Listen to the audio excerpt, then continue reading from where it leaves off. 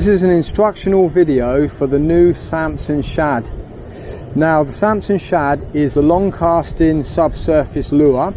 Like all Samson lures, it's virtually indestructible, which means it's ideal for fishing over rocky terrain or fishing for fish with sharp teeth. The Shad comes in a variety of weights and sizes. So basically, I'm not going to go through the sizes now because they're also open to change. We're always adjusting things. But basically, you're going to have some of the lures in certain sizes with different weights. Now the reason for that is the conditions that you can be fishing. So basically, if you're fishing in either windier or much rougher conditions, you'd probably want to go for a heavier version of that lure. So for example, in the 6.2 centimeter range, it's a very small little lure. We've got that at the moment in 15 grams, 20 grams, and probably very soon 25 grams, which would be ideal again, as I said, for windier conditions or when you really want to cast to a distance. So although the Shad is a really simple lure to use, it's really easy to get a great action out of it. I'm just going to go through a few of the retrieval methods that you can try. I mean, obviously it's a kind of lure you want to experiment with yourself, but I'm going to go through a few of the ways that you can retrieve it, and you know, to give you a start if you've just got this lure, or to have a look if you're thinking of getting the lure. So depending on where you're standing, for most retrieves you're going to want your rod at basically a horizontal kind of position.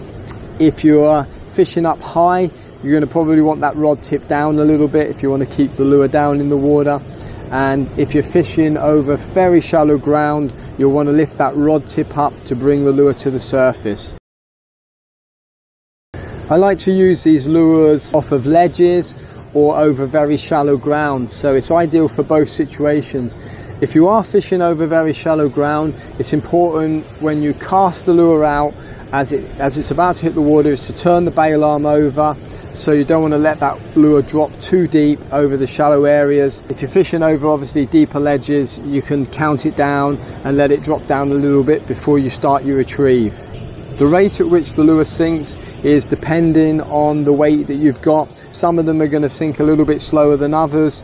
So if you've got a 6.2 centimeter Shad in 15 grams, it's going to sink slower obviously than the 25 gram version, obviously because it's a lot heavier and it's got the same profile.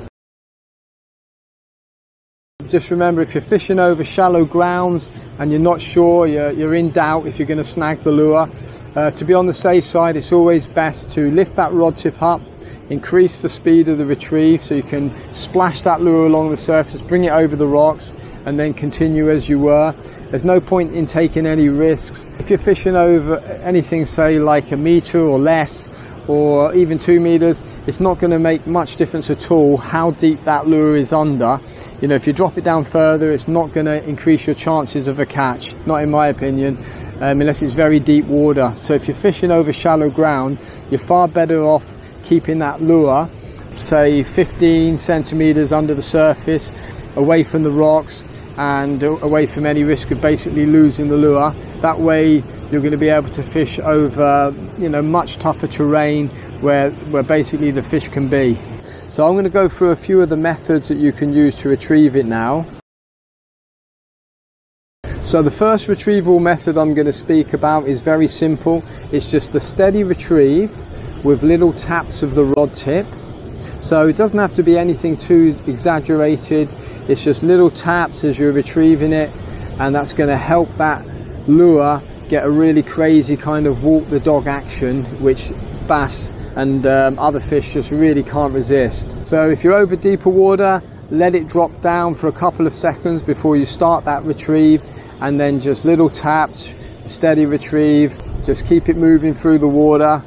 This is an ideal retrieve, say in rough conditions when you want to bring it through at a slow to medium speed and give it a really good action, or over shallow grounds where you can do exactly the same, keeping your rod tip up and just tapping it, bringing it near to the surface, and sometimes splashing. Splashing it along the surface the odd time can really help. Fish love to see that lure splashing. It looks like injured fish or distressed fish. So giving it the odd splash on the surface is only going to help. So this slow kind of retrieve is ideal, say early mornings, evenings, when you want to slow things down a little bit. Early morning I like to retrieve the lures a little bit slower than, say, as the morning progresses, and the same with the evening. As it gets darker, you can slow that retrieve down.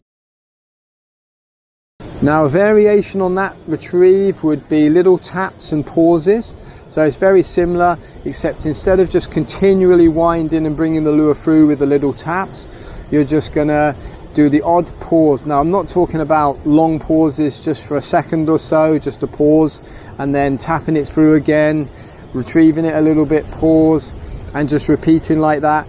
I found this method can really work well, especially on fish that are a little bit shy or smaller. Sometimes if it's too fast, they might shy away from it, whereas the minute you just kind of pause it, some fish do hit it. It doesn't always work, but it can be a very effective method in the right conditions. So another really effective method is to count the lure down. It's a sinking lure. Now, if there's a lot of current, it's going to sink down slower. If it's really flat and not much current, it's obviously going to sink down a little bit quicker. So I would count it down. You need to know the depth of the water. You don't want to leave it too long and get snagged, obviously, but you can work through the different depths of water column that way, and then you can start your retrieve. Another really effective method I like to use is kind of hard pulls to the rod tip, or kind of ripping it through. This is a kind of a little bit more of an aggressive style of retrieve, but it can work really well on its days. So on a day, say, when a slow retrieve isn't working, a faster, more aggressive retrieve might be just what you need, and vice versa. So basically you're going to be retrieving it through quite slow, sort of winding up the slack, and then you're going to do a harder pull to the rod tip, and then wind up the slack, and then another harder pull to the rod tip and winding up the slack, and you just keep repeating this, and it's going to give it that really fast, fleeing, injured bait fish look, which some fish just can't resist. Now, this is especially effective, I would say, in more open water, when you want to sort of provoke that fish to follow or hit the lure. I actually also use this method over fairly shallow ground. The only difference being I would keep the rod tip up more, so I would be retrieving and then give it a pull, either up with the rod tip up or a little bit to the side, and just keeping that lure basically just under the surface and really kind of vibrating through.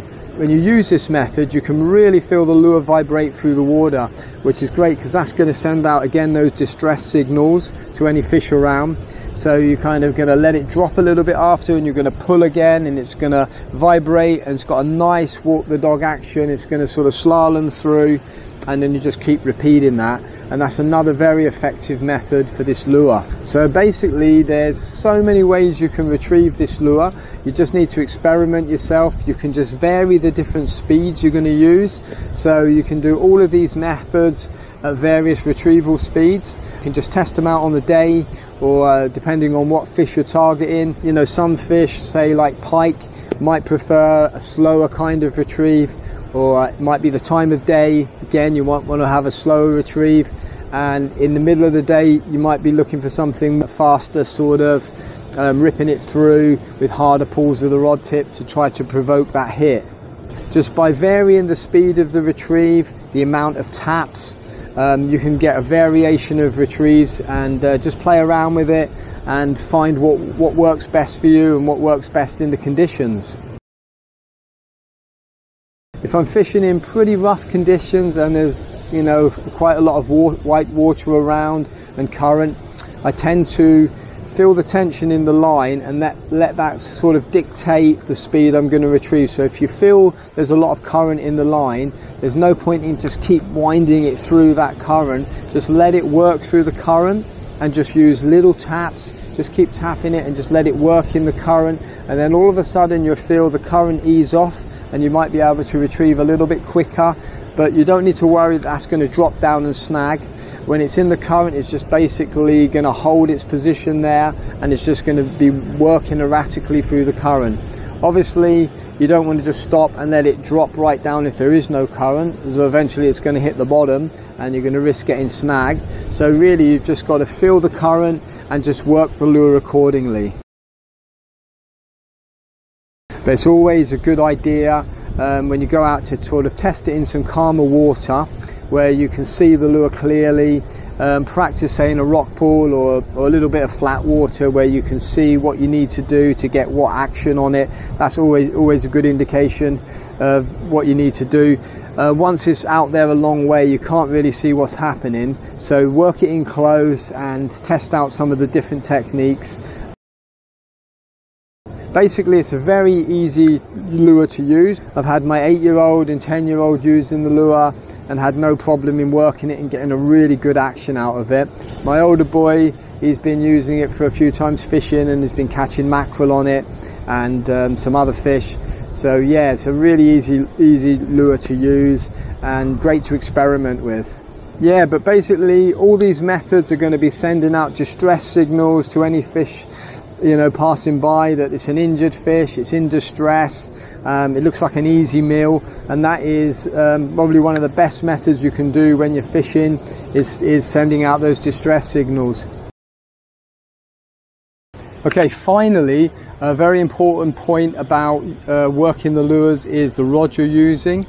Now, people like rods of various lengths to use. A lot of fishermen fish between, I suppose, 7.5, 8 to probably maximum 9 foot often lure fishing.